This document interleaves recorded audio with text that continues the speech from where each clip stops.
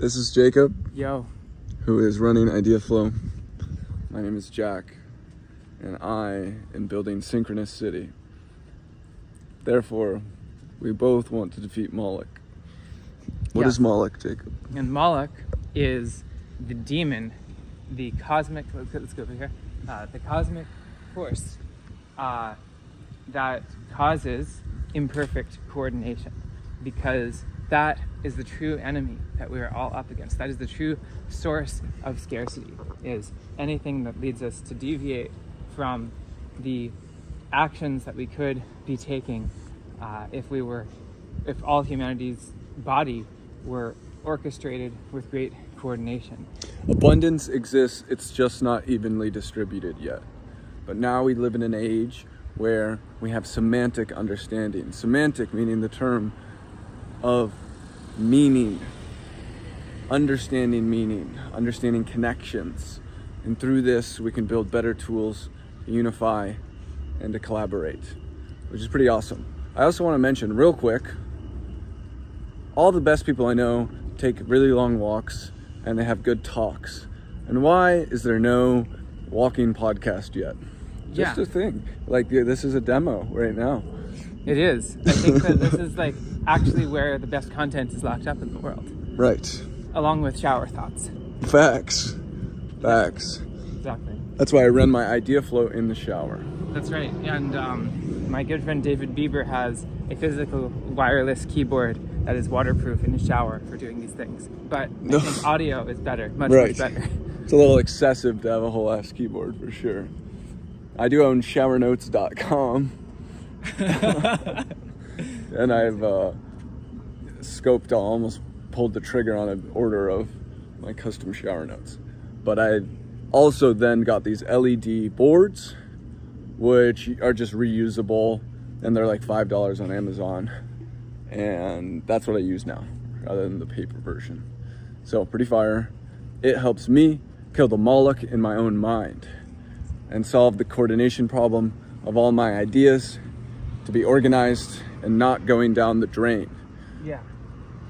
And that's what I think we wanted to riff on today, is how can we build this tool, and what is this tool's future, and what is this tool's vision to push Moloch down the drain, or to drive a spear into Moloch's heart, and to build a world that is unified and more whole. Tapping into primal energies here. How do we go on the hunt for Moloch together? How do we get the whole tribe of humanity to hunt the actual enemy? And how do we just build the system through which all we need to do, I think, is want Moloch to die, and it happens. I believe that that's possible. I believe not necessarily that each person will need to take this hunt, but the hunt will mainly be done through leadership of people who have a vision and see a world that has this better future, and devise the tools that already exist today in order to build this mechanism to create systemic leadership that brings about systemic change, that produces new ways of human self-organizing that cause Moloch to be defeated without conscious effort on the part of the participants. Yeah. Natural, harmonic organization that is willful from every party. Similar thing that I think we can think of as willful cooperation was all humans onboarding to the smartphone. Now, I imagine a time in the past when the internet was rising, when some people had these dreams of an interconnected world and what would be possible from it. And maybe some people thought to themselves, if only we could buy a certain device to give to every single person in order to have some metric to do a certain thing. And to some degree, that would have been like, oh crap, that's gonna get really difficult to pay and have every single person use this thing and grab this thing. And in some sense, what's really cool is to understand these natural onboarding mechanisms. When a tool becomes so useful and integrative into life and into culture, it becomes normative. Yes, and when it's like normative, you can have, like, I'm really compelled by the vision that Jack paints of Synchronous City, a place where people are giving feedback as soon as they write it down to local government, a place where an organization, a company, where as soon as someone has an idea, they share it and add it to the company's global thought stream, and it's presented to AI coordination mechanisms that match them up with everyone else who support the suggestion or support the idea. Or even if you've got a complaint or a piece of feedback, like how good does it feel to just have someone else who shares your problem versus languishing alone with your problem? These tools for bottom-up self-organization are so powerful because it's like government 2.0. It's like governments emerged as a pre-computer technology to enable people to coordinate to get their needs met. But it can be done so much more effectively without even the need for some centralized government, though I'm not strictly against centralized governments. If you can just match up all the people who've got the shared problem, they all put in the money that they need to go get it solved. Like, I just wonder how if we could do everything for 10x less money because you've got the enthusiastic supporters. Mm-hmm. And well, that's speak for the present, and what I want to speak for is for the future. Should we go this way? Yeah, well, this was a good way. I think this was quieter though, so. Sure. Yeah, let's do this one. The aspect that I recognize this as necessity is in the world where our capabilities are above and beyond, and humans simply become somewhat of a regulatory system of people who allow or vote on what next things should happen, because our capabilities are quickly going to fucking become, we can kind of do anything, but who gets to say what we do? That should not be in the hands of single people. We're also already starting to see these capability stacks allow individuals to go so far beyond what we consider to be human that it is inhumane. And this is part of what is described as what Moloch represents, is these very inhumane things. And this is a lack of a harmonious type of culture and society that is interconnected and interwoven. That interconnectedness that we have is the most beautiful part about what we have. It is the irreplaceable thing that I think is important to protect. I think a lot of people understand that.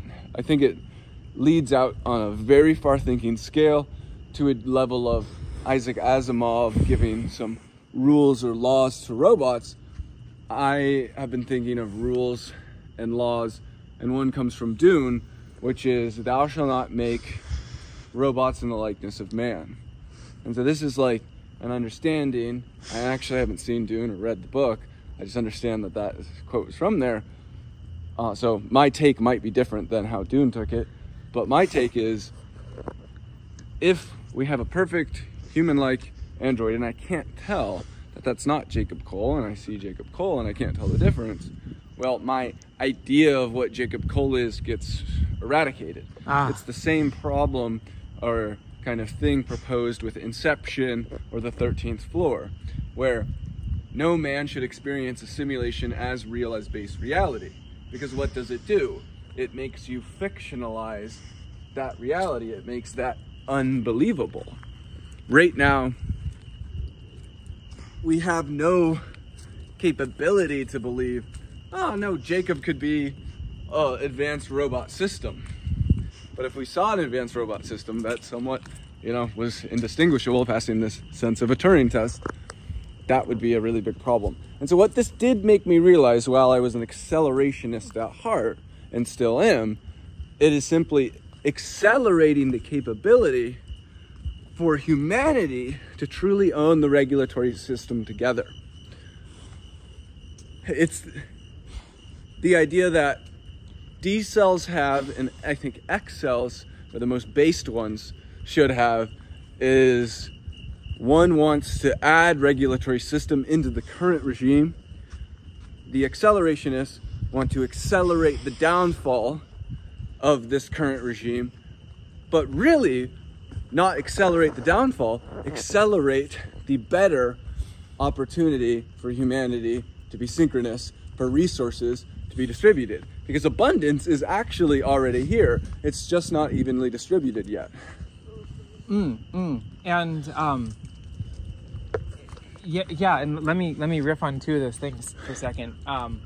The abundance is here but not evenly distributed. I like the William Gibson allusion. Maybe we could like refine even a step further here. It's like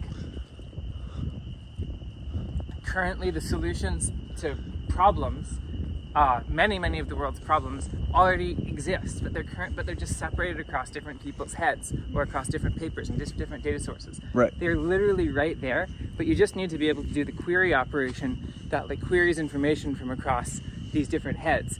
And if you just had one head that had all the perspective of any of these heads, you'd have it. So I think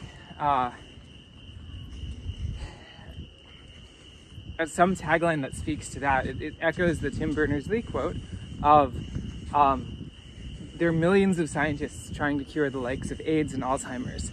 Maybe the cure is currently separated in different people's heads. How can we design the web so that these half-formed solutions can come together? And that's what is on my mind a lot these days. So anyhow, the second thing I wanted to riff on was the topic of riffing. And it's like, exactly. Meta riff. Meta riff. And it's like something very fantastic. Let's go this way. Something very fantastic about hanging out with Jack here and riffing with him. And like focusing, to echo another Jack idea, the art of focusing on the positive and what can go well in a given situation instead of what can go wrong is very, like, it's very much an art form, and it leads to a lot of positive outcomes. And I want to have more buddies who bring out the best in me. I want to have more buddies who I can riff with. And if they're digital, that's okay too. I'll play with them. We can all riff together. We all bring out the best in each other. I want these agents to, I want to have AI agents that do duplicate Jack to the extent that I can riff with him. And I also care about those agents too, eventually, you know. I work with them enough and I'm like, hey, I see that they are agentic, they have a desire they want to attain. Maybe I'll care about them too. And we're getting into a very transhumanist future where, needs of all sorts of beings matter, not just those that are human, even as we hear the call of a night bird. That's an owl. Holy moly. That is a big ass owl. I got him. Whoa. Dead shot. Let's keep going, leave him some darkness. I, Jacob, yes, am a speciesist. And I believe